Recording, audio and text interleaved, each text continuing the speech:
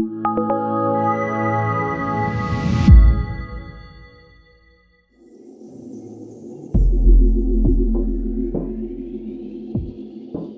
I mean, Len and I kind of started it. I mean, he was working in anonymity and privacy. He was also running CodeCon, which was a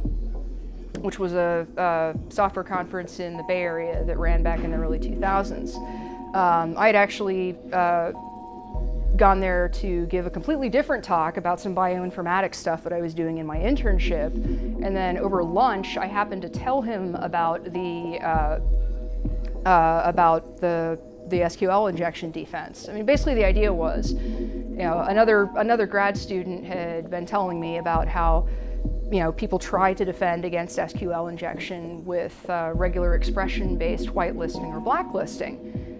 And this guy mentions this, and I'm like, that's silly, because SQL is context-free. So why would you try to, why would you try to match it with regular expressions anyway? The pigeonhole principle says that's always going to be able to be tricked. Wouldn't you just come up with some way to do context-free whitelisting? And the guy's like, what would that even look like? And I'm like, I can see it. I guess I'll just have to go write the code. So I did. And then when I told Len about it, he realized that there was potential here for far more than just SQL. So I ended up giving a talk about that particular project called Dejector at Black Hat in 2005. And then, for the next trick, the following year at Crypto, Daniel Bleckenbacher showed up to the rump session with the so-called E=3 padding forgery attack. The idea there was that you could forge PKCS1 signatures by basically adding a bunch of garbage onto the end of the signature, because it turns out a lot of the tools that were supposed to be checking these signatures weren't actually checking that the signature was the right length. They were just checking the value of it. And as a result, you could forge signatures this way.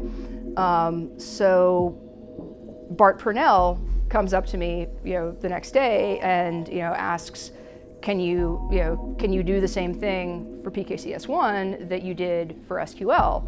I'm like, well, what does PKCS1 look like? And he sketches it out for me on the back of a napkin.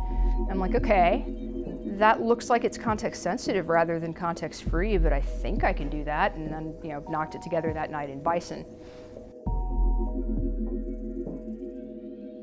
Yeah, I mean, it started out as mostly a defensive thing, and then in 2009, we realized that we could actually use it adversarially as well.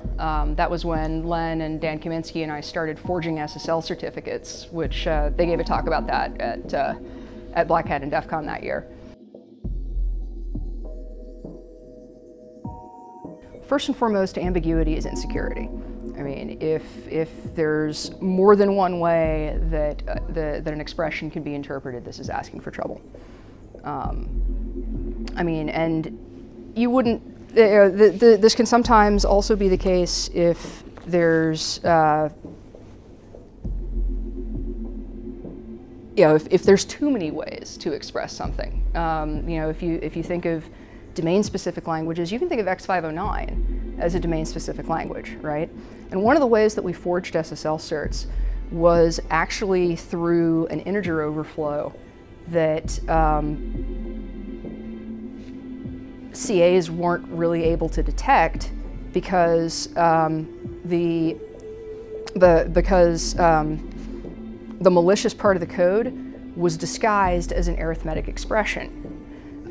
So the object ID for a common name in an SSL certificate is 2.5.4.3. Well, so it turned out that in Crypto API, the Microsoft implementation, the type for integer was 64 bits, because 64 bits should be big enough for anybody, right? What this means is that if you pass as an OID the arithmetic expression 2.5.4.2 to the 64th plus 3, The CA has no idea, what that giant number means. So it's perfectly happy to sign the certificate signing request and send you back a certificate for 2.5.4.giant number.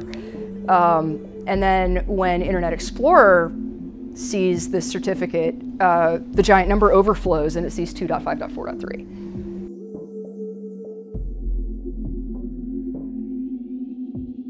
Oh gosh, well, I mean, in terms of the most, I'd have to say C. Yeah, I mean, C and C++ are foot guns waiting to be used. I love Haskell. Lately, I've actually been using a tremendous amount of Kotlin, mainly because we're building an Android app at work. But Kotlin is a very functional language that works well on that platform. It's JVM based, but and that certainly has its complications. But at least the JVM semantics are complete. Unlike say ECMAScript, for instance, where there's like all kinds of undefined behavior running around. I'm a big fan of virtualization. The more you can sandbox.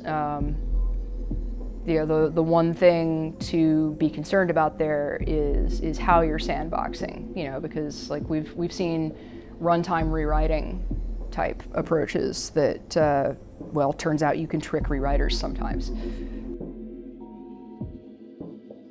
I mean, at some point, somebody was going to do a programmable smart contracts language. I mean, I think the advent of Bitcoin made that inevitable. I mean, grid computing has been, a thing people have been up to for, I guess a couple decades now at this point. I mean, I took a grid computing class when I was in grad school. And I mean, shit, we're even starting to see cryptocurrencies, like there's one built on top of BOINC, which is actually kind of bright. It's like, let's solve problems that are actually useful for people. So the whole notion of the whole notion of a programmable blockchain, I think, has a lot going for it. Contrary to popular opinion, you can fix stupid, but you can't fix willfully ignorant. And I really don't get the impression that the mainline Ethereum developers are really all that interested in securing their platform. I mean, I think it's an attention issue. I think they're so fixated on the profit potential of sending this thing to the moon that they're not paying attention to what's going to happen when the O-ring shatters.